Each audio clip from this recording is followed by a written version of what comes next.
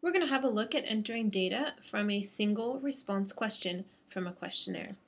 So let's have a look at an example. The question is, which of these best describes you? And the participant is instructed to tick 1, so that makes it single response. They're either a staff, a student, or a visitor. Now when you have a single response, it means that each of those questions is a variable by itself. So I would label this question 1 on my questionnaire if it was the first question, and I would make it a variable in SPSS. I would also need to code my responses because they are words, and SPSS is for quantitative data. So I can number it 1, 2, 3. It doesn't really matter what order because this data isn't ranked in any way. So let's have a look at how we can enter this data. I always have a participant ID column, and this is just an example with, say, 5 participants. I've named my variable role because it's their role or position at the university, and I've entered the participants' responses. Now I want to code them with 1s, 2s, and 3s, so I've got my code, and when I go to enter my data in SPSS, I would only enter my codes.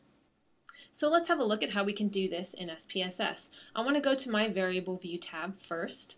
I need to type in the name of my variable. I'm going to call it role. Remember, you cannot have any spaces, special characters, and it has to start with a letter.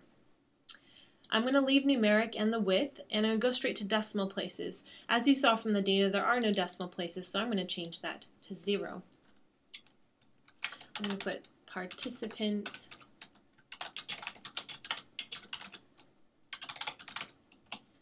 role university. Now this variable is categorical and I have coded, which means I need to put in value labels. My first value I've coded for staff. 2 is the code for student. And 3 is the code for visitor.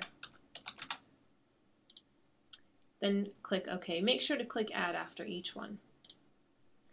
I'm not going to code my missing data. If I have anything missing, I'm just going to leave it blank for now. The column width I'm going to leave, and the alignment.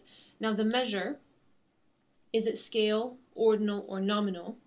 Now this is categorical data, so that means it's either ordinal or nominal. And since my categories cannot be ranked in any meaningful way, it should be nominal. I'm also going to leave the role column as it is. It's just there for you, really. I don't think it has much of an effect on your data. Let's go to our data view and enter the data that we had. So our first participant put a 1, 2, 2, 3, 1. Now remember, you can use your value labels button here to toggle between seeing your value labels and your actual codes.